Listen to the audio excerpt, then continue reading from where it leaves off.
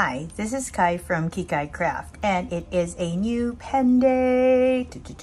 So after all the inks that we have been playing with, I'd like to share a pen that I recently got. Now, I've been waiting for this pen because Esterbrook's are a little, it takes some time for Esterbrook's to arrive our way here in Jakarta, and so I rarely get one, but this time I got one that I super like. It's been out for a few months now, but I decided to get it like a few months ago and it just arrived, and so I would like to share it with you. This is the Esterbrook Model J, and first off I have to say the packaging is fantastic. Look at that. It's very vintagey and it's very sweet. Like, this is one of those packages that you don't throw away. Oh, by the way, it's an extra fluffy cat hair day because Freya, one of my cats, is just like very cuddly, and you might see her in a little while if she decides to join me. So anyway, this box, right, comes in this very vintage color. It says R. Esterbrook and Co. American Steel Pens, and it has like the address and it has the logo, which you will see on the pen itself. Tells you when it was established, and at the back it says, caution, the first steel pens manufactured in America were made by Richard Esterbrook in 1858. Esterbrook pens of the superior quality that has made the company thus founded one of the great pen producers of the world are packed only in the sealed boxes like this, bearing this original signature. It has a signature, and that's how it looks, and it says America's Original Reborn, and really nice. So it tells you exactly what I got right there. And when you pull it, it has this nice little tab. When you pull it, you see this very pretty textured Esterbrook box. You hear that? Yeah, very nice and textured. Ooh, case made in China. Okay, so the pen is American, but the case is from China. And when you pull this, ta-da, you get to see this pretty pen. Oh, and it comes with a few other things. Nothing else there. But the pen comes with a few things. First off, it comes with a nice little envelope, and it has some information about activation and all of that. But I just want to show you, if I can, this part of it. Okay, it apparently is a secret that does not want to be shared. Okay, I can't take it out. Oh, why can't I take it out? Okay, it has some activation thing inside. Okay, I'm just gonna let you see. So that's how it looks inside. Huh, kind of worked the other day for me. And then it has this little card that says it's a Scribe nib by J.J. Lax Pen Co. From Brooklyn, New York. And here it has some information on the modified architect on broad nib, which is the Scribe nib. It's a special customized nib from Esterbrook. They have this Scribe nib, then they have the journaler, then they have the needle point, and the newest one is a Techo one. Okay, so without further ado, the Model J Antique Rose. So I first fell in love with Esterbrook because of the Nouveau Bleu, which is pretty. And then I saw this particular model come out with this beautiful pattern on it, and I knew it was something I wanted to have in my collection. Look at that, it has the Esterbrook finial, nice. Okay, so this is how it looks. The body is ebonite, and I don't know if you can see it, but the band, that broad band, is very lightly textured, but it looks like a hammer kind of texture going for it. Very nice.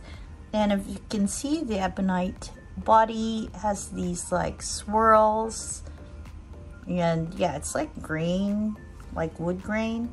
And as I showed earlier, it has this on top, lovely Esterbrook, and ooh, actually I haven't seen this before, but a very pretty swirl at the bottom too. I hope you guys get to see that. Then when you screw it off, because it is a screw cap, there's like something you hear when you do that because of its like a seal cap inside, right? Then you see this pretty nib. This has been inked with the Ferris Wheel Press Song of Scarlet because I thought it would be a great match, and it is. So you can see a little bit of the red on the nib already, but this is how it looks. The section is ebonite too, and the nib itself, it has the word Scribe. Let me see if I can scooch you in just a little bit. If you can see, it has the word Scribe in it there, and the Esterbrook logo right there. Huh, very nice. Okay, let me scoot you out so you can see a little bit more of it. So it was a little smaller than I thought it would be, but it works. It is a cartridge converter. Oh, and I don't post, so you won't see me posting. It's a cartridge converter, and it comes with a cartridge. Oh, the shimmer is like, okay, it comes with a cartridge, and sorry, it comes with a converter, and it comes with a cartridge as well. I rarely use the cartridges my pens come with. The barrel of this pen has the Esterbrook logo on it too, which makes it very like vintagey feel. It gives it a very vintagey feel. The box has a false bottom, but there's nothing inside except this super pretty logo. Okay, so let's put this away because I want to first show you how the size compares, or the length compares, how the pen's length compares with other pens, in case you were wondering. I know that every time I purchase a pen, I do read the dimensions on the website, and I do get a ruler and I try to measure it against my other pens and try to get a feel of it, but sometimes a little bit of visual also helps. So I hope this helps those who still want to have a visual of how the Model J compares with other more commonly seen pens in collections. So I've put together the Esterbrook ST. This is the regular size, and then I have the TWSBI Diamond 580, the Lamy, and then I have the Kasama pen. If anyone owns one, at least you know you'll see it against the Kasama pen too. Then you have your Sailor Pro Gear, Sailor Pro Gear, and then you have your Jinhao 82, which I've seen quite a lot of people own, and then of course you have your very ubiquitous Kaweco. So if I were to put them all against each other, capped, you will see, oops, that this falls right there. So it's a tiny bit shorter than your Lamy. It's about the same size as a Kasama, and it's a tiny bit longer than your Sailor Pro Gear. Then, if I were to uncap it, which I will do right now so you see.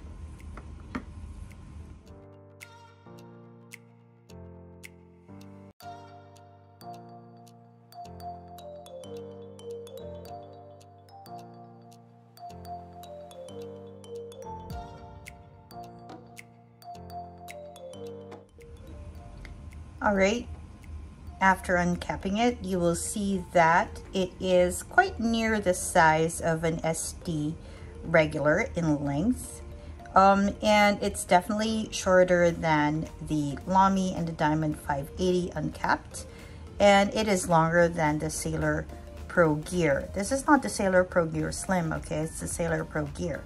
And Jinhao 82 is also much shorter than this. Now the Kaweco, as we all know, is going to be definitely shorter because it's a pocket pen, but it's a magical pocket pen.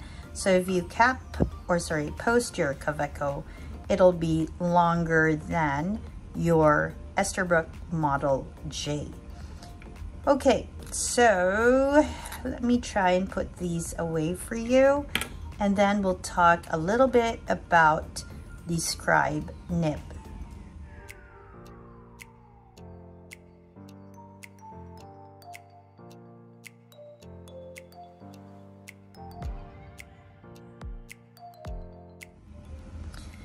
Okay, so basically what I've been doing really is that I have been enjoying the Esterbrook pens. And what I've been enjoying most, apart from the very pretty patterns that they have chosen for their pens, are the different nibs that they have been offering. These are the custom nibs. And they have 4, like what I mentioned earlier. They have the needlepoint, the Scribe, the journaler, and the new techo. This is apart from the usual offerings of like fine, extra fine, medium, and broad. I'm not sure if they have the double broad.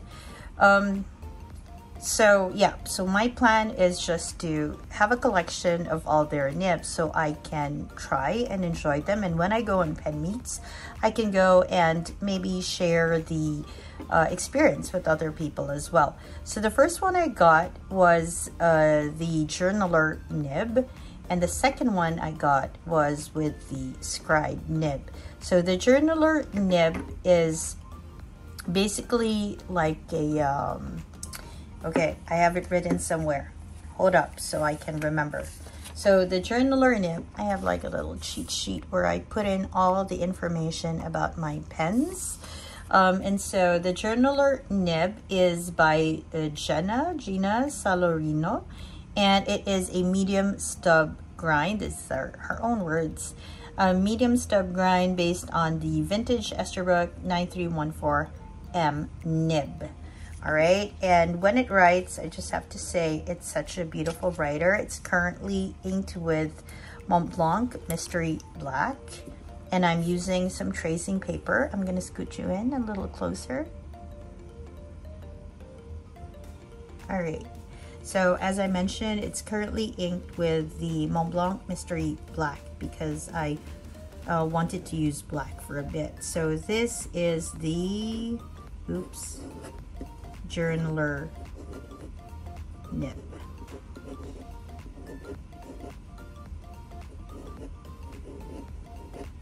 And basically it has thick downstrokes and thin horizontal. So thick and thin.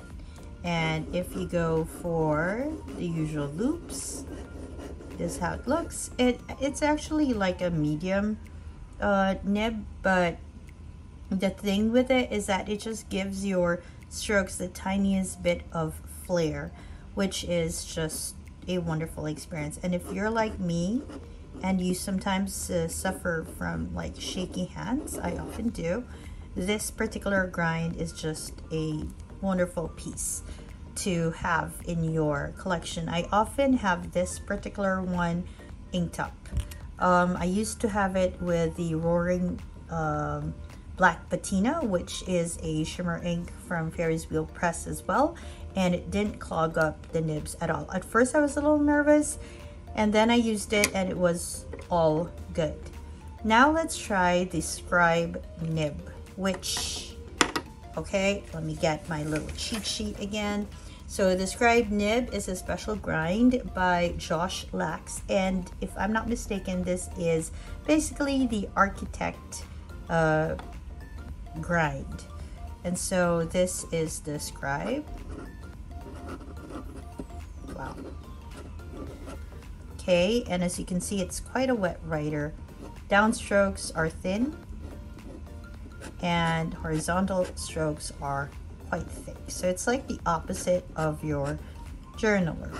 Again, quite a consistent looping happening, and it basically gives your writing a bit of a flair too. It's more subtle here though. All right, let's try with the usual hello, because it has a lot of like nice looping happening. So that's how it looks with the Scribe nib, and with the journaler. Scribe nib, stay there. Okay. And with the journaler, this is how it would look.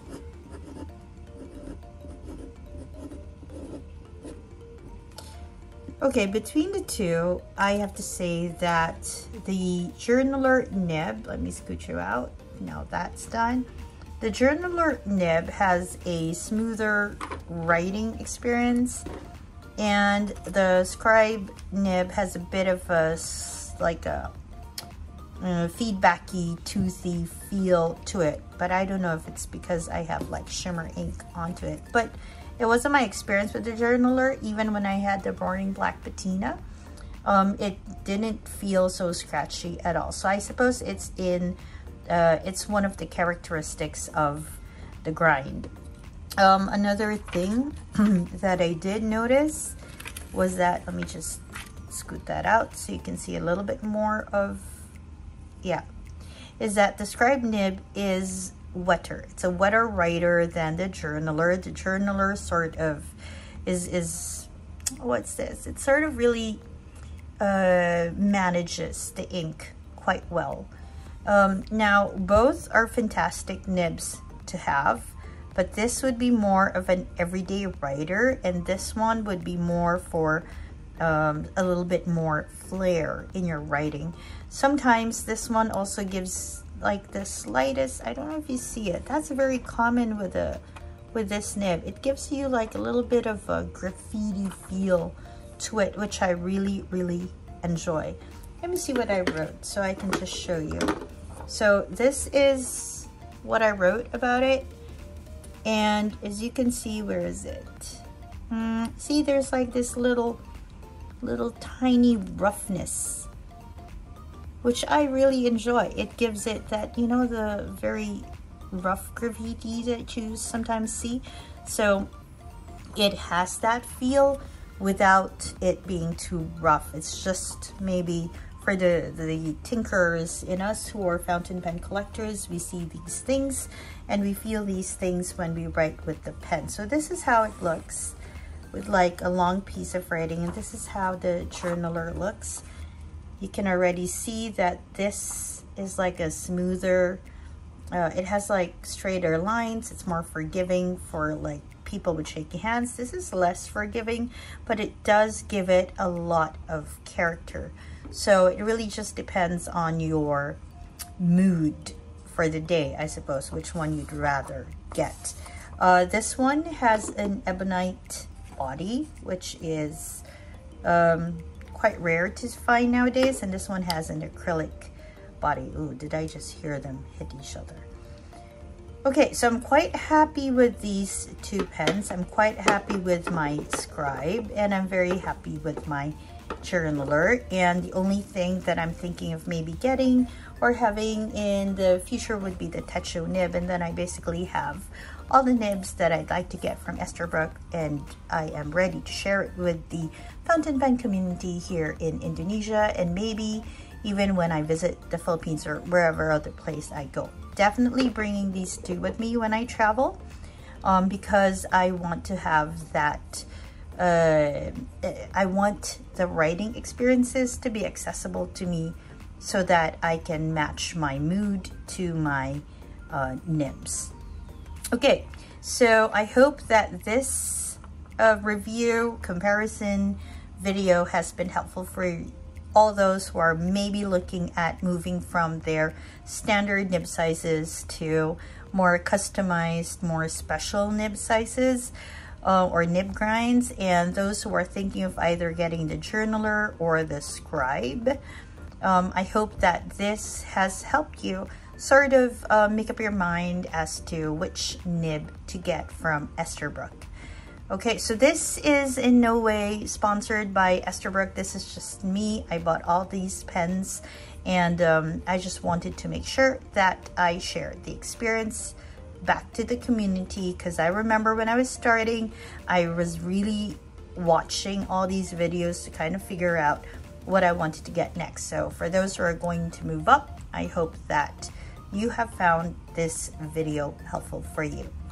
This is Kai from Kikai Craft, and I hope that wherever you are, you're having a great day or a restful evening. Bye everyone!